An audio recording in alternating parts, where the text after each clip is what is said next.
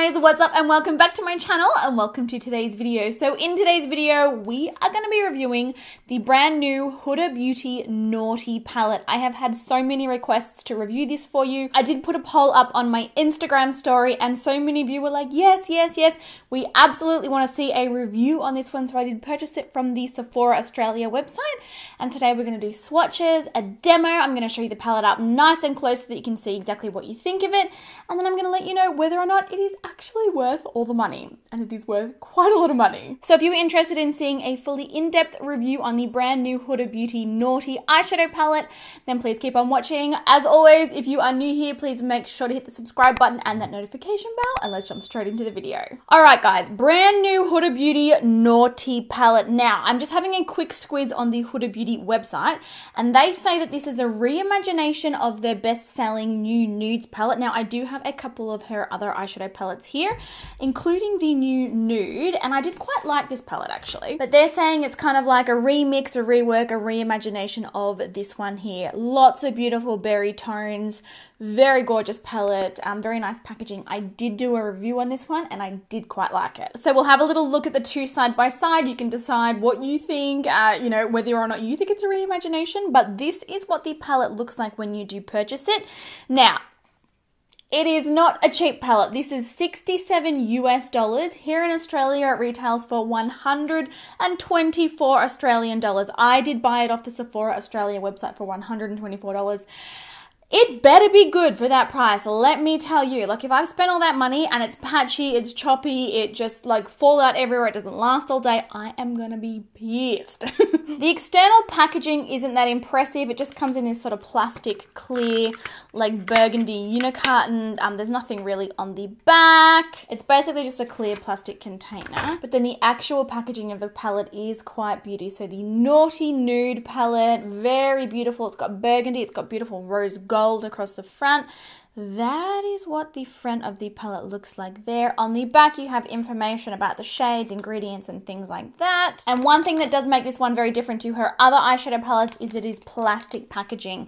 So I've got a few of her other palettes here. Obviously, the new Nude is traditional cardboard packaging, but then also the Desert Dusk, the same thing, cardboard style packaging. And also the Rose Gold Remastered was cardboard packaging as well. So this one, you do get plastic packaging.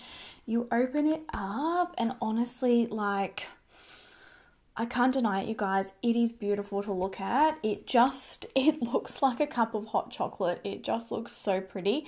And there's such different and very, very interesting textures in this one, including this shadow down here, slippery. It looks like a lip gloss nearly. It's beautiful. So you get a nice big mirror at the top of the palette, which is always great to see. So she'll be good for traveling. And then this is a bit of a close-up look at the colors that you are getting in this one. Look at those marble textures. Aren't they pretty? I think they look so pretty. So this is an 18 eyeshadow palette. It says it's got 8 velvety, soft, powerfully pigmented mattes, 5 high shine buttery metallics, 3 multi-reflective shimmer cream marbles, 1 matte cream marble, and 1 sheer pearly gloss hybrid, which must be that one down the bottom. Definitely a lot of different textures in this one, and I mean, it's stunning. You really can't deny how pretty it looks. So that's the price. This was what the palette looks like. Let's get into some swatches and actually see what the formulation's like, what the texture's like. Yeah, we'll see how she comes up in swatches. All right, so running through these colors one by one, we have a matte pink. This one is like a shimmery pearlescent. It actually sort of changes colors in the light between like a pink and a purple. It is quite pretty. A shimmery pink sort of sparkle, a shimmery copper. This is a pink-based matte brown. Then we have a warmer medium matte brown, a matte dark burgundy color. This one was quite patchy when swatching. As you did build it up, you know, you did get like the full color payoff. A cooler tone pink shimmer, this one here. Then you have a white gold shimmer, another matte brown, and then another matte deeper darker, kind of like an eggplant burgundy, and then a matte really warm orangey medium brown. This one here is the gloss. Really, there's no color payoff at all. It really just looks like clear lip gloss on my skin, so I'm not really sure the purpose of that one. I did dig into the pan quite deep to try and get to those sort of little pearls of color, and it really didn't make a difference. So really, it's just a clear gloss. Then we've got a shimmery gold, a darker medium matte brown. There's a really pretty duochrome pink shimmer with like gold through it. Amazing, amazing coppery pink. I love that one. And then a medium pinky matte brown. Overall, it is honestly a stunning, stunning, stunning looking palette. Like I said, it looks like Christmas to me. I am very excited about quite a few of these shades. Sorry, I'm halfway through priming my lids. I'm really excited to get this on my eyes and see how it actually works. But a couple of the colors in here are really interesting. This one here, and by the way, they are all like sexy, naughty kind of names in theme with the palette. But this one here, Passion, it's like a purple and a pink. They're like a shimmer, and you could definitely, like, because they are sort of split in the pan, you could definitely dip your brush into each color and get sort of two colors out of it. Similar to this one here, Provocative, but when they're blended together, it kind of turns it into like a duochrome sort of shifting kind of a color. It's a really, really interesting. You would have seen that one in the swatches. The mattes were really nice and buttery. They felt very finely milled. You know, that really soft, sort of smooth kind of texture. The shimmers were like butter, lots and lots of pigmentation. A couple of the deeper, darker colors of the mattes were quite choppy when swatching. But I say this all the time, eyeshadow palettes, eyeshadow formulas, they're not formulated for swatching on your arms. Like, they're meant for blending on the eyes. So we're going to find out exactly how they perform in just a minute. But I'm just priming my eyes so we are all prepped to go. And then we're going to start the actual demo of this palette. Okay, so first up to start the eye look today, I'm going to go into this one here. It is called Hypnotic, and it is a medium light matte brown. And I'm going to start by using that one just through the crease of both eyes as a bit of a transition color and to build a base. Now, the matte marble cream in this palette is this deeper color here, Hard. Yeah, it's a way, I mean, you know, on the Huda Beauty website, it does suggest that you can use that as an eyeshadow base, but for somebody, like certainly for somebody of my skin tone or lighter, it's a little bit too deep unless you were going to go in and do like a really dark smoky eye. It would definitely work as a base for that. Alternatively, you could blend that across the eye as an everyday quick kind of an eyeshadow look. It would create like a really nice smoky brown, natural looking eye. As far as this Hypnotic shade goes, it is blending beautifully. It is soft. It's not sticking and becoming patchy like over the top of that primer. I do feel like it's coming out really, really well. All right, switching to a slightly smaller brush, I'm going to go into this really warm, kind of nearly orangey toned brown. This one is called Arouse. And I'm going to dip into that, tap off the excess. This is another matte shadow. And I'm going to build that one up directly in my crease. Just see how we go blending. Yeah, they're blending beautifully so far. Definitely no complaints about the lighter browns and, you know, like the lighter coloured mattes. They're gorgeous. All right, so we have built up that Aroused colour. Am I aroused by it? Kind of, a little. All right, taking a much smaller blending brush, I'm going to go into Naughty, this shade here. Kind of matches the front of the palette. And I'm going to start to pack that one right in the outer corner. Sort of build that up. Oh wow, that's actually blending out really well too. I wasn't sure about the darker shades in the palette because they were a little patchy when swatching, but it's actually blending out quite well.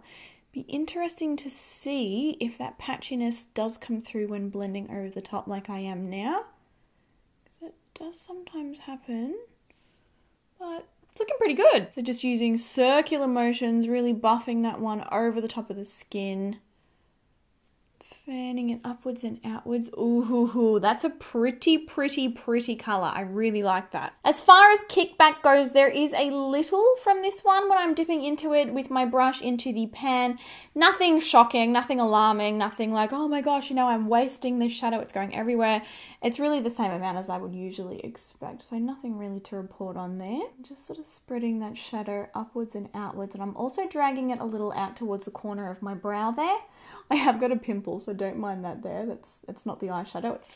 It's a zit, but you know, fanning your eyeshadow out in that shape and pulling it upwards helps to lift the eyes, open the eyes, and make you look less tired. All right, I want to get into the deeper shade in this palette now. This one here, it is called Spicy, because this is the one that was quite, you know, patchy when I was swatching. So I'm just curious to see how it performs on the eye, how it blends, whether or not, you know, it's the sort of same issue. Hopefully not. Just with dabbing motions, I am getting a full layer of product. There's no light areas and dark areas. Like, so far that's worked, but will she blend? Let's find out.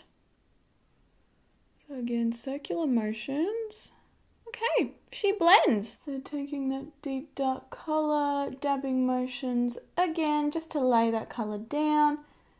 And then we're going to start buffing the edges. They're honestly blending out so well. I think as far as usability goes and as far as blendability, probably thus far, this might be my favourite palette as far as the mattes go. Like I said, I've got a bit of a sordid history with Huda Beauty eyeshadow palettes not necessarily working that well, especially for the price because they're so expensive. For this kind of money, you know, I need it to unpack the dishwasher. I need it to wash the dogs. I need it to pay the bills. Really. All right, so the first shimmer that I'm going to dip into is this one here, Desire. Now, this is like a creamy, it nearly feels like a wet kind of textured eyeshadow. It's definitely like a cream to gel sort of a formula. I'm going to try that on my finger first and see how that one comes up. Ooh, that does look really, really pretty on the eye. Lots of payoff. And like I said, it's that sort of creamy kind of texture. So I don't think you're particularly going to get too much like fallout with this shadow. But what we will do is also try it on the other eye with a brush and just see how it goes, how it performs. But with a fingertip, it is stunning. So going in with the flat brush now into that same shadow, we'll see if we can pick any of it up. Not really too much. I do think this formula is going to be one where you are going to want to use your fingertip. Oh, we are getting a little bit of payoff, but certainly, you know, I wouldn't say it's anywhere near as vibrant as it is when you are using your finger to press the shadow into the eyelid. Yeah, I'm going to recommend finger application for that one. I'm quite intrigued about this one that shifts between purple and pink, so I'm going to take that one. This one's called Passion. See, look at it there. It's a really, really cool. I'm going to pop that on the lid, right on the inner corner, next to that copper. See, this one's like a totally different texture. It's more of like a satin. It's definitely not as highly metallic as that copper was. And I don't think that I'm really getting the same kind of payoff as the copper as well. And it comes off sort of looking a little bit, I don't know, it's a purple shadow. It's pretty, but it just looks like a purple shadow. All right, I've replaced some of that shimmer, and now I'm going to go into Shameless, I think. That's this sort of really, really pretty gold pink color here. It's definitely a duochrome. Like, as I'm moving my finger in the light, it's switching from pink to gold. It's really, really pretty. So I'm going to pop that one right on the inner corner. Ooh, okay, that one's got a lot of payoff with my fingertip. There's so much shine and sparkle there. Wow, that's amazing. Look at that. That's absolutely crazy. Oh my goodness. So definitely with a finger, that one works. Let's try that one on a flat brush now and see how it goes. I have had issues in the past with the Huda Beauty shadows. Like, you pretty much can never use them with a brush. Like, see how little it's picked up from the pan? And when you go to apply it, you get absolutely nothing. So again, this sort of like gel, wet to powder sort of a formula, definitely you're going to have to use your fingers. All right, the next color that I want to test out is this one here. It's called Flower Power. Really interesting. It's a marble swirl of a gold pink sort of reflex shimmer. Like, it's quite a light shimmer, but then there's also like a swirl of matte brown in there as well. Like, it looks really pretty in the pan. I can't imagine it sort of translating on the eye like that, but picking up that one on a wet brush, I'm going to pack that right on the inner corner. And this one sort of looks like a duochrome as well. Definitely shifts and change colors. The one thing that I will say is these glitter sort of shadows, they are quite chunky. I have got textured lids, so it's something that, you know, my lids are always going to show up a lot of texture of shimmery eyeshadows, but it's definitely something else that, you know, maybe keep in mind if you are not so much into these really textured kind of shimmers. They are large glitter chunks. Like, obviously the first copper that I applied wasn't. This one, Please Me, isn't as well. And this one here, what's this one? Irresistible. This one's also like a really sort of a smooth kind of a shimmer. But all of the other shadows in this palette, they're textured glitters sort of shadows. Then through the lower lash line, I'm going to take Juicy, this medium matte, and I'm just going to sort of rub that through there. Oh yeah, lots of pigmentation in that color. Really pretty. And then to finish the lower lash line, I'm going to take Untamed, this medium sort of burgundy eggplant kind of a color. I'm going to really smudge that into the outer corner of both eyes, making sure that's nice and blended. And then just going over that gold again. But that's pretty much it. I feel like I've tried, you know, as kind of many of these shadows as I can get on my eye as possible. Overall, really, really good user experience, really easy to work with, really blendable, really, really pigmented, really creamy. The one thing that I will say is there's no color in this palette to sort of highlight the brow bone. I certainly am not going to be using this one that I've got on my inner corner because the chunks of glitter in it are just way too much. It's just going to really age my eyes. It's going to sort of bring the brow bone down, and it's also going to highlight any texture that I may have there. So for me, I'm going to have to use like a highlighter or something on my brow bone, but that's okay. Other than that, I'm really happy with sort of how these went. So what I'll do is I'll quickly finish the rest of my makeup off camera.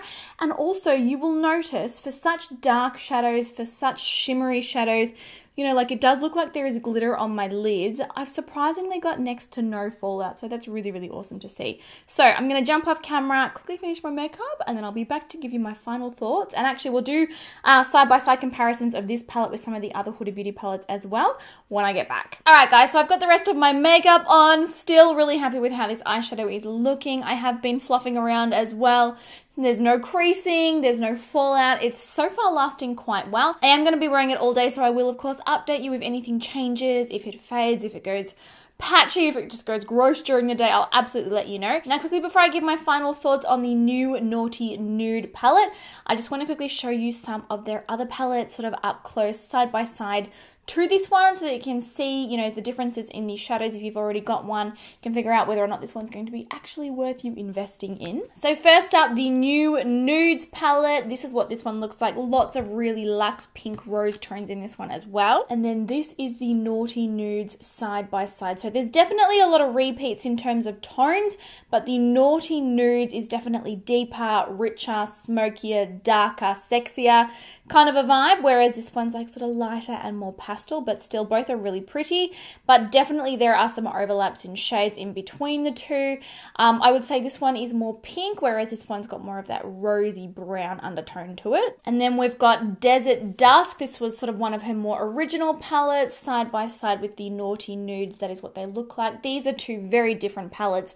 Lots of very different textures. I don't think, like if you've necessarily got this one, I don't think that purchasing this one, you know, you're going to find too much of an overlap between shades. I think you're pretty safe there. And then lastly, the Rose Gold Remastered. This was like a redo of her original Rose Gold palette. I can't even quite remember why they did it. I'm personally not a fan of any of the formulas in this one. I find it quite difficult to use, quite patchy, not enough payoff. But as a side-by-side comparison, here is what the two look like. Definitely, again, the Naughty Nude is very different. There's not too many repeats of shades. I think if you've got this one, you'll be safe to pick this one up. But I will say overall, I do really think that this is a beautiful palette. It's very well thought out. The color, you know, the color story, the color choice, the way everything's tied together, the packaging's gorgeous. The textures in this are beautiful. When you open it up and see all those really beautiful marble shades, it is a lovely, lovely experience. I feel like even though this is really beautiful to look at, you know, and the colors are beautiful and it's very, very nice to use, you know, it's creamy, it's buttery, it blends well. It's definitely an absolute pleasure to use. I still can't justify the price tag because I have got palettes from other brands, from Morphe, from Makeup Revolution, from Colourpop, from BH Cosmetics, where I can get the same finish, the same colours, the same blendability at a much, much more affordable price. So I do think, you know, if you've got free money to throw around and, you know, you're a huge fan of the brand, you'll definitely enjoy the palette. Like as far as the palette alone goes, it is really pretty, lots of pretty colours. Very pretty packaging, but for me personally, I know that I can get these shadows from more affordable brands and I can get the same texture, the same payoff, the same blendability. I don't necessarily think that you need to spend $67 US and 124 Australian dollars to get this eyeshadow look. I feel like I could definitely get this eyeshadow look with a NYX palette or a Colourpop palette or a BH Cosmetics palette. And if you are interested, let me know in the comments section, would you like to see a dupe for this palette? I feel like I could find a dupe for it pretty easily as well, but at the same time, it is beautiful. It is a stunning palette. Like, you can't deny how pretty it is, and you can't deny, you know, how well it blended and how easy it was to apply. For me personally, I wouldn't be running to spend $124 on an eyeshadow palette ever at all. It's just way too expensive. And, you know, with how many other options we have out there nowadays, it's just not necessary, really. So there you go, guys. Those are all of my thoughts on the brand new Huda Beauty Naughty Nude palette. I hope that this video was helpful for you. I hope that it answered any questions. If you did have questions about this palette and you were on the fence about whether or not you wanted to pick it up, I'm not personally mad that I spent the money on it. I'm going to be using it a lot. I can definitely see me reaching for this for so many different kinds of looks. Daytime looks, nighttime looks, really glamorous looks, and especially through the holiday season, I think I'll really enjoy it. But yeah, there are definitely dupes out there. All right, guys, let me know all of your thoughts in the comment section down below. Did you like the look that I came up with? What are your thoughts on the palette? Let me know everything down below, and like I said, I will update you in the comments if anything changes throughout the day. You know, if it starts to sort of fall off my face, crease, fade, anything like that, I will update you. And yes, I hope that you enjoyed the video, guys. I love you all heaps, and I will catch you in my next one. Bye!